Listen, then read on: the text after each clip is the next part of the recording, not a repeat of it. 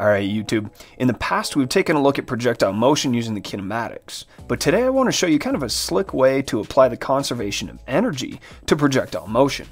So back today is our little Lego dude with a cannon, and this cannon's going to fire a projectile at 50 meters per second out of the end of the cannon, at an angle of 30 degrees above the horizontal axis. Now the first thing I want to solve for is the maximum height which the projectile is going to reach above the point from which it was fired. And rather than using the kinematic equations, we're going to use the conservation of mechanical energy. You see, the conservation of energy says that in any situation, the initial mechanical energy of a system plus the non-conservative work done on that system is equal to the final mechanical energy of that system. And if you want to see that derived and explained, just click up here. Now the term that people are probably the least familiar with is this non-conservative work term, but don't worry, because anytime we have projectile motion, there is no non-conservative work being done. See, non-conservative work is work done by things like friction or rocket engines or motors. The only thing that's acting on a projectile, what's in projectile motion, is gravity, which is what we call a conservative force. It does no non-conservative work. Remember, gravity just turns potential into kinetic energy.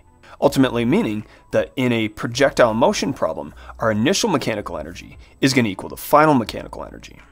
So to solve for the maximum height, the first thing we're going to need to do is figure out just how fast our projectile is going to be moving right here when it reaches its position of maximum height. Now we're not going to be using the conservation of energy right out of the gate to solve for this velocity at maximum height. That'll come into play later. So to solve for the velocity at the maximum height, we need to remember that projectile motion is nothing other than constant velocity in the x-axis and free fall in the y-axis. So finding the horizontal component of this 50 meters per second, we find the velocity at the maximum height is 43.3 meters per second. And now that we know this velocity, we can turn to the conservation of energy to solve for this maximum height. You see, the projectile, when it comes out of the cannon, has some initial mechanical energy that's given by its kinetic plus potential energies. Now the kinetic energy is going to be 1/2 times the projectile's mass, which we don't know. I'm just going to call it MP for mass of a projectile, multiplied by its velocity, which is initially 50.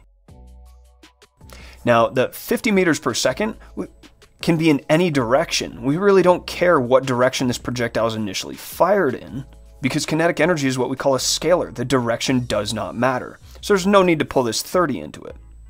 So we've got 1/2 mv squared for kinetic, plus our initial potential term. Well, let's just go ahead and say that the initial height of this projectile is a height of 0. Meaning the initial gravitational potential is going to be the mass of the projectile times g, that's 9.8, times the initial height, that's 0, which makes that whole term 0. Now we're going to set that equal to the final kinetic energy. That's going to be 1/2 times the mass of our projectile times its velocity at the point in time we're concerned with, in this case at the maximum height. That's 43.3 squared, plus the final potential term.